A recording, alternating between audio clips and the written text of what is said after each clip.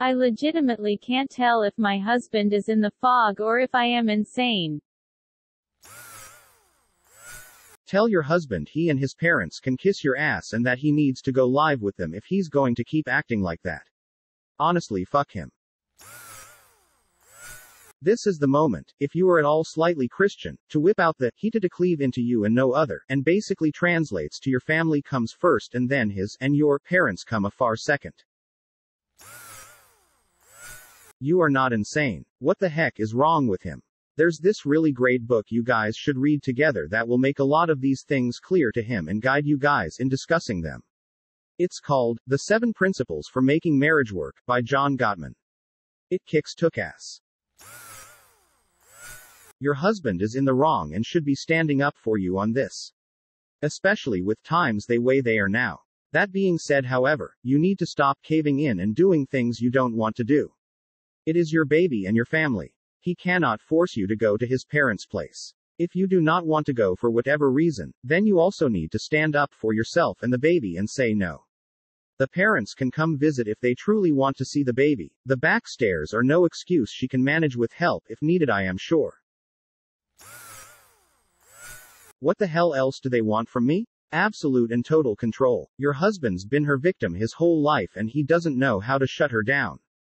He needs therapy. Couples counseling will help your situation as well. The biggest no right now is your husband. Before the boundaries talk that is needed, he needs to apologize for dragging you there when your family member was died. And then not leaving. That was cruel. He ignored your feelings. Has he done other things like this before? Sorry, but you need to have a serious talk to your husband, and also if he doesn't stick up for you, you need to do it yourself. If you're the bad guy, oh well. They'll be perfectly fine and tell them you can do Zoom meetings or something for now on, but you refuse to go there any longer and that his father isn't telling you what to do. I don't think your husband is in the fog. I think he's a complete asshole too. Making you drive there against your beggings while you are waiting for that kind of news is super controlling. Why didn't you just say no, I'm not going? You need to stand up to him. What is he going to do? Tie you up and make you go? I'm sure he couldn't handle the baby himself either, so it's really all under your control if you want it to be. You're not insane, and honestly with a baby I wouldn't be visiting anyone. Your son is also a high-risk group being so young. You're not keeping your son from them, but keeping everyone safe during a pandemic, and you have been more than accommodating already. Your husband needs to prioritize you and your son over his parents' demands. What in the world? No. Your husband needs to stand up for you and the baby. Especially with you being back at work. The visits to them stop. They are welcome to do outdoor visits at your house, which should be easy for them to fit into their schedules since they don't work. If he's not willing to stand up for his child, he can go back to his mom until he figures out his priorities. I feel like you have the answer on your husband, so I just wanted to throw out some advice. Write a list of all the reasons you don't want to go. Put it physically down. Everything from the medical issues, to the pandemic, to the stress it brings you and the baby. It's easier to look at a list when people are applying pressure and gaslighting. Flatly, and without remorse, tell your husband you are not going next time. You are making the best decision for your infant because you are a parent now. Tell him he is welcome to join you in putting your child first, or he may continue being a doormat to his mother, but you and baby will not participate. And then just don't go put your phone on silent, block Mil's number. As a mom of 2, and one being born just before the pandemic, you have to put your foot down. You have to be firm. All ability to reason has been thrown out by them, and you need to meet their selfish expectations with a hard-ass attitude. Just don't go. Don't pack up the baby. Don't get in the car. Don't go. Your husband will freak out because he has been groomed to do whatever necessary to avoid his mom's anger. Understand this is deep-seated. But also understand that you are mom now and you have to answer for your son's safety. Your father-in-law's commands and behavior is concerning. I would call police, quite frankly. You will come here and you will come inside? That is shocking. Please do not allow anyone to speak to you that way. Surely you wouldn't do that to someone, so please do not accept that.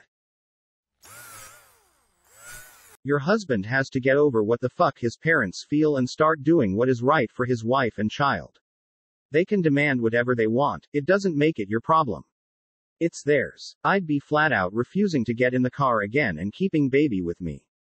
He wants to go, that's his problem, but I can't believe that he manipulated you into going as your grandmother was dying. That says a lot, and none of it good, about the man you married, emo. Put your foot down today. Like, really put it down. Not try to. Put it down. No more visits. You're not insane, but what was insane was going to visit his parents a week after you gave birth. What is insane is the power and control those people have over your lives. Your Phil threatened you. He is not safe to be around. Refuse to go. Even without the pandemic, all of this is insane. You do have a choice to go or not go wherever you want or don't want. Parents and in-laws do not get to dictate your life when you're independent adults. You have a husband problem. He needs to be an independent man, a husband and father. Not mommy and daddy's obedient little boy. He needs therapy to get out of the fog and put you and his child first. I was thinking couples therapy would also be good. Just so husband can learn how to communicate and listen to op, and vice versa.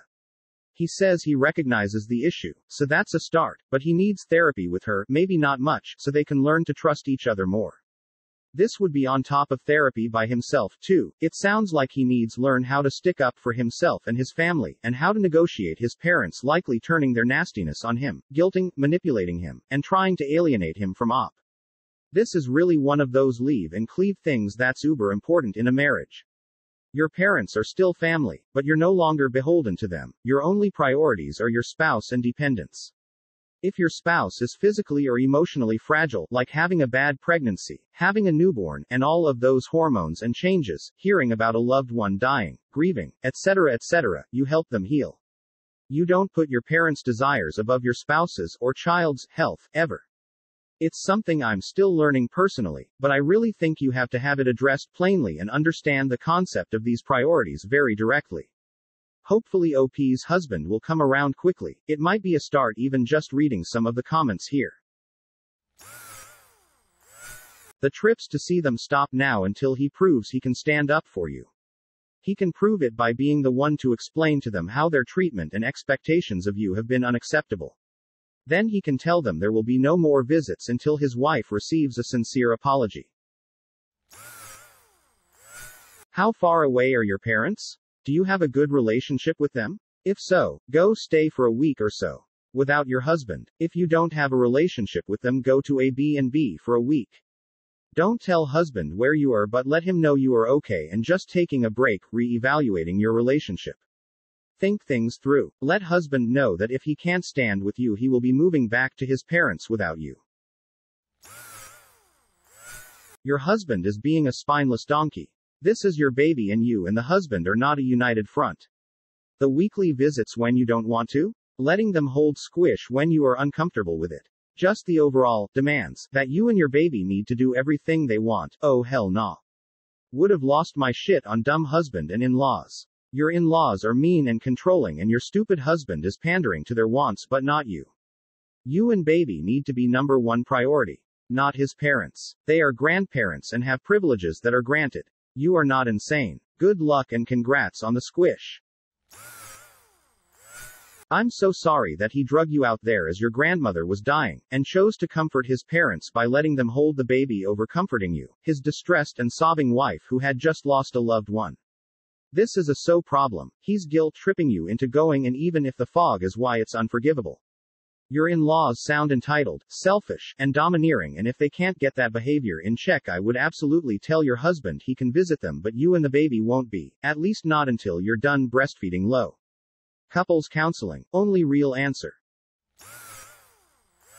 OMG. I can't believe you've been going 45 minutes each way every other weekend with a newborn. I'm exhausted just reading that. Your husband needs a talking to.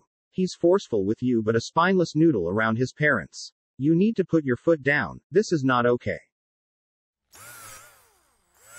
You are underreacting. Your husband is endangering your child. And I'm not talking about the obvious pandemic issue. These people are control freaks of the highest order with major narc tendencies.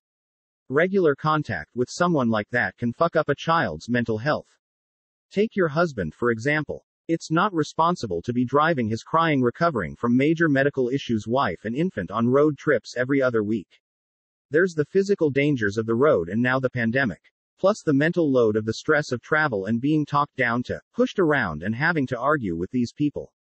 It's a recipe for postpartum depression. His parents have twisted his mind to believe that their wants are more important than the literal safety of his wife and infant child.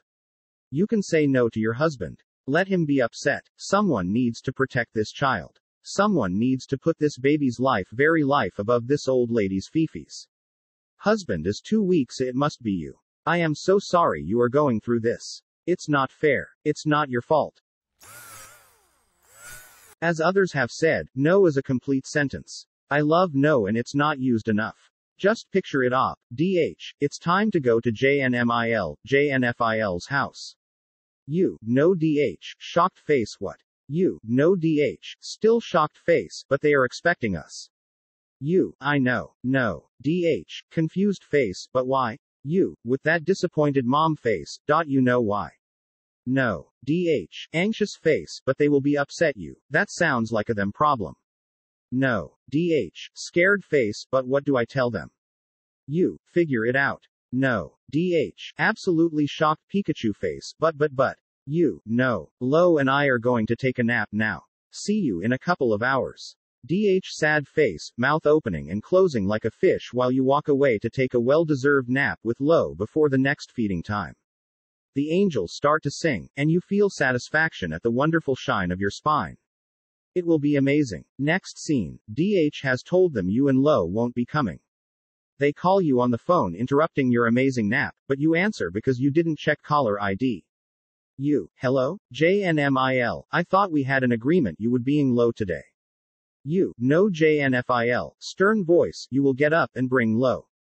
You, calm, relaxed voice, no both of them, dramatic gasp, JNFIL, stern, shocked voice, I'm telling you to come here you, I'm not a dog, no. JNMIL, whiny voice, but I want to see Lo you, no. I have to go lovely to talk to you as always. Both, but you, hang up phone, turn to silent roll over to go back to sleep. The clouds part and the sun shines off that amazing shiny spine you have. People can't argue with no. They can try but after what, why, but, not much else they can say if you are a broken record. It's amazing the power the word no has. Use it op, it's amazing. Oh, and when you Phil threatened you, and told you that you will be coming inside next week. Literally made me want to bang his head against a wall. And you're so stood there, and let them talk to you this way? No. Fucking way. You need to put your foot down. You have to think about your son's well-being. This is a pandemic, and you should be self-isolating as much as possible because of your little one. When next weekend rolls around, do not go to your in-laws. Tell your husband outright that you did not like that they threatened you and you particularly didn't like that he did not stand up for you and your son. Your husband is prioritizing his parents over your new family and that needs to stop. Leave for a month with the baby. Husband can fend for himself and go back to sucking on his mother's teat. His parents are awful and treating you like a teenage couple, not married adults with an infant. You need to say no and mean no, and that means absolutely no. You cannot be guilted by this. This should not be a compromise. He does not care about your feelings, he cares about his parents. Your in-laws and your husband are obvious problems. You say guilt tripped, but let's be honest. He emotionally manipulated you when you had recently given birth so you would do something stressful, painful, and unnecessary. He emotionally manipulated you into traveling when he knew your nana was about to die. He took advantage of your vulnerability for his own gain. And yes, he did have something to gain. He didn't want his parents to be angry at him, so he actively chose to hurt his wife and child for his own gain. You say he's great and this is his only flaw, but be honest with yourself. Are you sure these patterns haven't been revealed elsewhere? Has he deprioritized you and now your child for his own gain or convenience in other subtler ways? Wow. You need to have a come to Jesus meeting with this boy. His spine is a complete noodle. First, you are an adult, a mother. Nobody can make you do anything you don't want to. Don't get in the car. Don't get baby ready. Just stop. These people don't care about you, your feelings, your health, or your baby's well-being. If they did, they wouldn't bully you and guilt your husband to get their way. Hubs can still go over there every week if he wants. You can't stop him. What you can do is sit him down and calmly explain how it makes you feel when he doesn't stand up for you, how you feel when his parents say nasty things to you, and especially when he disregards your feelings and forces you to go see his parents. It's best if you take some time beforehand and make a list of things that hurt you. That way you don't forget some, and more importantly, you make sure he actually hears you before you move on to the next issue. One thing to always remember about dealing with relatives: if they were complete strangers, or even just acquaintances, would you let them treat you that way? Just because they are related by blood does not give anyone the right to treat you badly. Good luck. This is not a problem that will be solved overnight. It will be a constant struggle for months until he sees the light. Just dig your heels in. Stay home for Christmas. 2020 is the best year for new families to start their own traditions. If you don't put your foot down now, this will be your life for the next 20 plus years. Your husband is absolutely failing you right now. Stop these visits immediately. You don't go, baby doesn't go. Tell your husband if he wants to still be married in a year, he will agree to counseling. No visits for the next few months. At all. This is your only baby. How dare he bully you into letting his mother taint this experience for you? You need to learn to say no to him. Put your foot down and stop letting him push you around the way his mother pushes him around. You're not overreacting. Next time your husband plans to go visit his parents, you and baby stay home or just leave the house and go somewhere else, socially distanced and taking precautions. Until his mother and father apologize to you, they don't get any access to the baby or you. Until his backbone goes from eclair to titanium, he isn't a husband. He's a jellyfish worshipping at the altar of his mother, and you do not need a jellyfish. You need a husband, and your baby needs a father. Your husband is neither of those until he calls his mother and tells her, you and dad owe Op an apology for your behavior.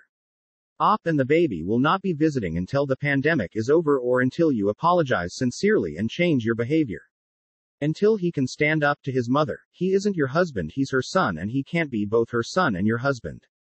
Your baby needs someone to advocate for them, and you need your husband to man up and handle his family. If he won't tell them that their behavior is wrong, then it's two-card time, counselor or divorce. He gets to pick. While he's deciding, you and the baby go stay somewhere else for a little while. Yes, this sounds extreme, but he needs a wake-up call. His parents are treating you terribly and he won't do anything about it. The only way you're insane is for putting up with all that nonsense.